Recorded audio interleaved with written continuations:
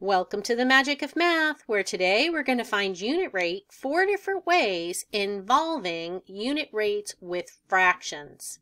Here we go. Our objectives today are that you, the student, will be able to find unit rates when one or both quantities are fractions. You will also be able to model unit rate problems with fractions using bar diagrams and double number lines. Here is the question I would like you thinking about today as I proceed through the lesson. How can you apply what you know about unit rate to find unit rates involving fractions? So that's our overarching idea today. We're going to be working with unit rate and fractions. First, we want to know, what does unit rate look like in the real world? Everything we do today is going to connect to our real world. So you jogged 2 miles in 15 minutes. 2 miles in 15 minutes is a ratio that's a rate because it compares two quantities in two different units. We want to know, what's your speed in miles per hour? So when we look at that, we want to know exactly what is unit rate. By definition, our miles per hour is going to be our unit rate in the real world, and here's our definition. Unit rate is a rate in which the first quantity is compared to 1 unit of the second quantity. So our units are miles and hour, and that 1 unit is the second, or the denominator, of our ratio. And here where we say per hour, this means 1 hour. So the number of miles in 1 hour would make this a unit rate. So we want to find, if we've jogged 2 miles in 15 minutes, what is our unit rate, which will be miles per hour. First, we're going to model this using a bar diagram.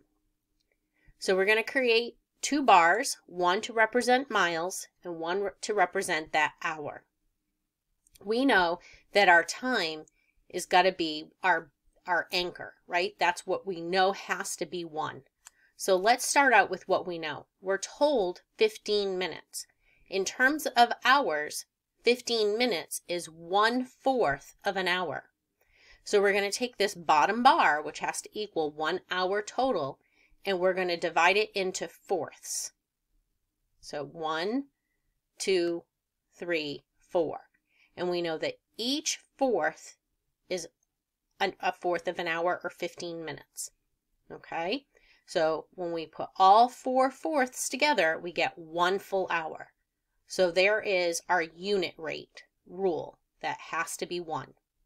Now we're going to divide our top bar into the same number of sections. So we need 4 sections to represent our miles. Okay, so we have our 1 hour, each in a fourth of an hour, or 15 minutes in each.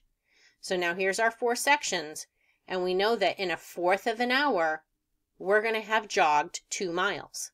So each one of these boxes is going to be 2 miles in 1/4 of an hour, 2 miles in 1/4 of an hour, 2 miles, and 2 miles. So when we look at this total bar, we can see down here our total bar was our 1 hour. Up here we got to add it together. 2, 4, 6, 8 miles. And that's 8 miles in 1 hour, and that's our unit rate. We jogged 2 miles in 15 minutes. If we continue at that rate, our unit rate in miles per hour will be 8 miles per hour, and this is how you model it in a bar diagram. Now let's model it using a double number line. So we have the same real-world problem here. We're jogging 2 miles in 15 minutes. And we want the unit rate in miles per hour. So my double number line, starting at 0, I have my miles and my hour. Again, we need to section this off so that it equals 1. We know that our 15 minutes is a fourth of an hour. So we're going to have our 4 sections here, 1/4, then 1/2, because 1/4 plus 1/4 is 1/2. So we have our 2 miles in 1/4 of an hour. Now we're going to go in our denominator here, our hour, and our second quantity is going to be 1/2, 3/4, and 1. So we have our 1 hour sectioned off in fourths because we know each fourth of an hour we're going 2 miles. So if I go 2 more miles to get to my half an hour, 2 plus 2 is 4, plus another 2 is 6, and another 2 is 8, and this is how I model it on a double number line, 8 miles per hour. Now we're going to use a ratio table. So again, we're going to set up a table. You could set it vertical. I did it horizontal. We have miles and hour. So we know that we've gone 2 miles in 1/4 of an hour. So now we know that we want to know what 1 hour is. 1/4 to 1, to get to that, I need to multiply this by 4. 1/4 times 4 is 1. What I do to this part of the ratio, I have to do the same to the top, to the miles. 2 times 4 is 8. And that will remain an equivalent ratio. So if I do the same to both quantities, then it's an equivalent ratio.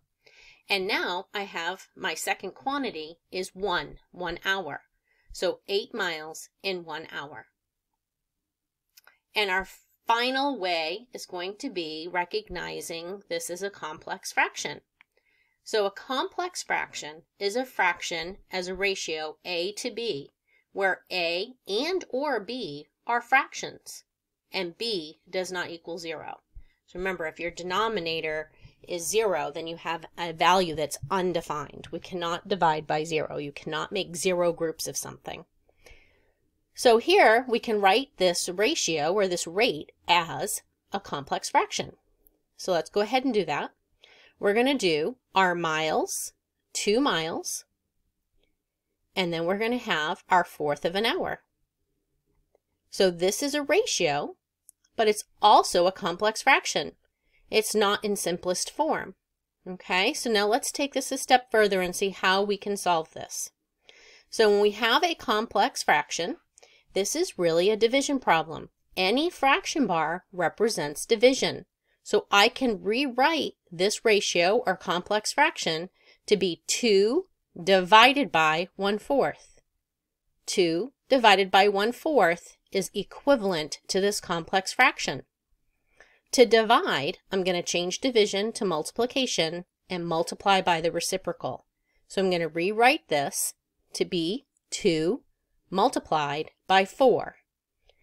1/4, the reciprocal, you flip it, 4/1 or 4.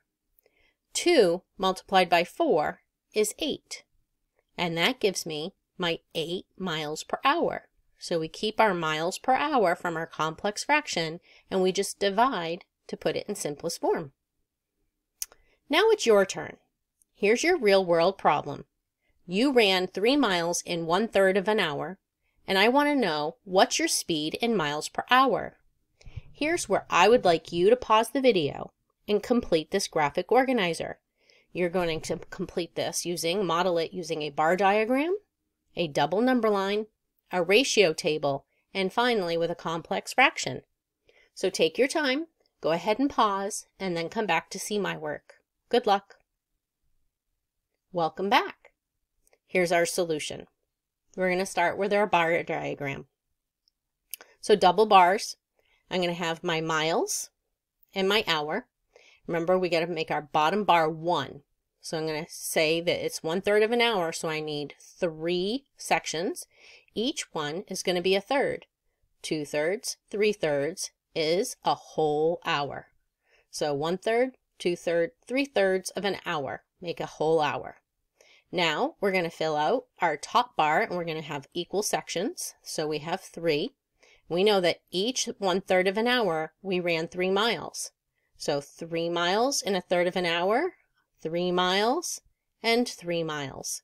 So 3, 6, 9 miles total represented in that bar, giving me a unit rate of 9 miles per hour.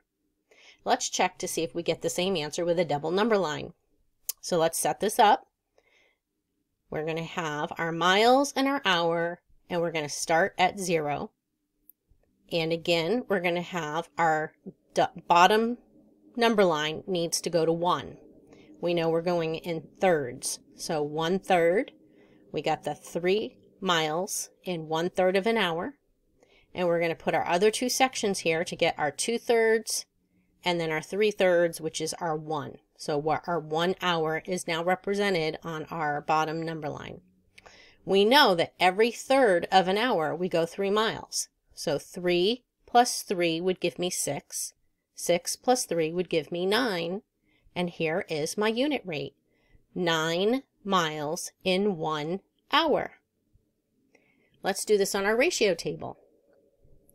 We have miles and hour. We're going to put in the rate we were given, 3 miles in 1/3 of an hour. And we know that we want this hour to be 1. We need that second value, that second quantity to be 1. What do I need to do to 1/3 to get to 1? Well, 1/3 multiplied by 3 is 1. What I do to this quantity, I must do the same to this quantity. 3 times 3 is 9. So there is my unit rate, 9 miles in 1 hour. And finally, our complex fraction. 3 miles divided by 1/3 of an hour. This is a complex fraction. We're going to rewrite this to be division. 3 divided by 1/3. Here we go. We're going to divide by 1/3, which means we're going to change to multiplication and multiply by the reciprocal, flipping that fraction. So it becomes 3 multiplied by 3. 3 times 3 is 9, giving me, again, for the 4th time, 9 miles per hour. I wonder which one was your favorite way to model or the complex fraction. Let's move on to unit rate when we have two fractions, meaning both quantities in the given rate are fractions. We're still going to start with modeling with our bar diagram. So here we have 1/3 of a wall in 1/2 an hour, and we want to find the rate per hour. So we have our double bars and our wall and our hour. So we're painting a wall, and we want to know in 1 hour how much of the wall we get painted. We're told 1/2 of an hour. So we're going to divide this to be a whole 1 hour. We're going to divide it into 2 sections because we know we have 1/2 of an hour. So half of the box is 1/2 an hour, and then the other half is 1/2 an hour. So this wall bar has to be divided into 2 sections, and we know each section is 1/3 of a wall. So 1/3 of a wall gets painted in 1/2 an hour. When we put those together, 1/3 and 1/3 is 2/3 of a wall gets painted in 1 hour. So there is our unit rate, 2/3 of a wall per hour. We can also go to our double number line. So setting it up, we have our top number line representing our wall and our bottom representing our 1 hour. Again, we're starting with 1/2 an hour, so we know that we have 1/3 of the wall in 1/2 an hour, and we're going to go to our 1 here. We've increased by 1/2 to get to 1. So 1/3 in 1/2 an hour means another third in this next 1/2 an hour. So that means 1/3 plus 1/3 is 2/3, giving me a unit rate of 2/3 of a wall per hour. Now let's model using a ratio table. So we're going to set up our table. We have our wall to our hour, and we have our rate we're given. We have 1/3 of a wall in 1/2 of an hour, knowing we want to get our hour to 1 to have a unit rate. So now we want to determine, what do we do to 1/2 to get to 1? Well, we're going to multiply by 2. 1/2 multiplied by 2 is 1. What I do to this quantity, I must also do to this quantity. 1/3 multiplied by 2 is 2/3, giving me a unit rate of 2/3 of a wall per hour. And our fourth way to represent this is with a complex fraction. So we're going to write our rate that we're given, 1/3 of a wall in 1/2 an hour, and we're going to write that as a division problem. 1/3 divided by 1/2. So now we're going to rewrite division to be multiplication. Keep, change to multiplication, and flip, multiply by the reciprocal. So here we're going to rewrite that to be 1/3 multiplied by the reciprocal of 1/2, which is 2 or 2 over 1. Multiply are my numerators, 2. Multiply my denominators, 3. So I get 2/3 or 2/3 of a wall per hour. It's your turn. Here is your real-world problem. You use 3/4 of a cup of fruit to make 1/3 of a smoothie, and I want you to find out how much fruit is needed for one smoothie. So you're going to model using a bar diagram, a double number line, a ratio table, and using a complex fraction. Here's where you pause, do your best work, and then come back to see mine. Good luck. Welcome back. Let's review the solution.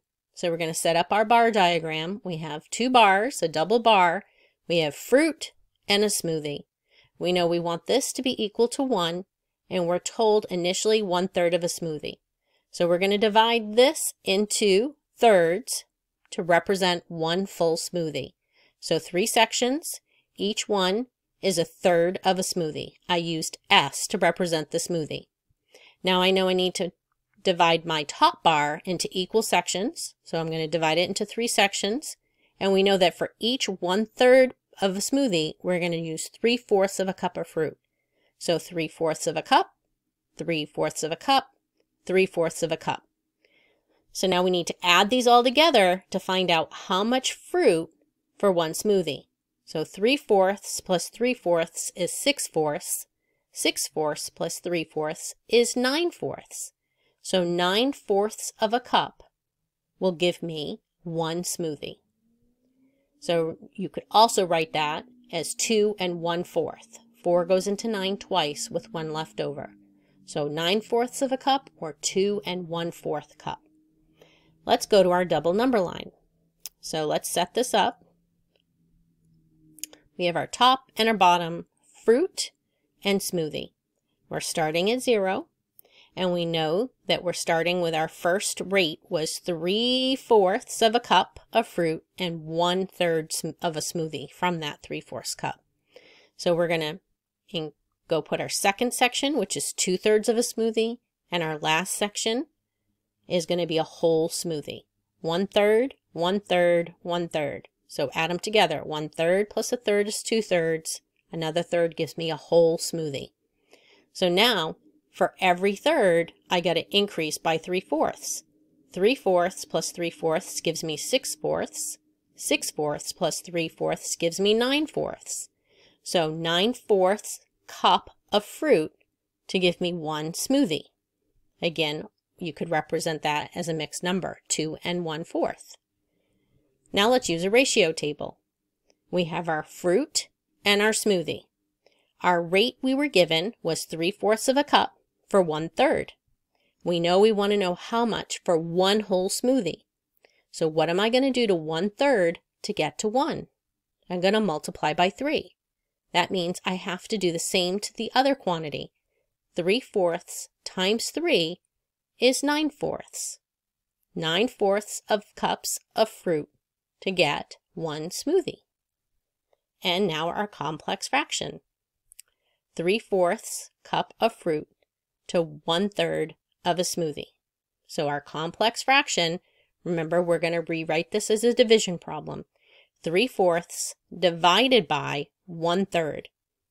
Keep, change to multiplication, and multiply by the reciprocal. So 3/4 multiplied by 3, or 3 over 1. Multiply my numerators, 3 times 3 is 9. Multiply my denominators, 4 times 1 is 4. So 9/4, which can also be written as 2 1/4. So 2 1/4 cups of fruit per smoothie. And that is unit rate using fractions in 4 different ways. We used a bar diagram, a double number line, a ratio table, and a complex fraction that we learned how to simplify. Thanks for joining me today at The Magic of Math, where we continue to master math one video at a time. I hope you come back soon and have a great day.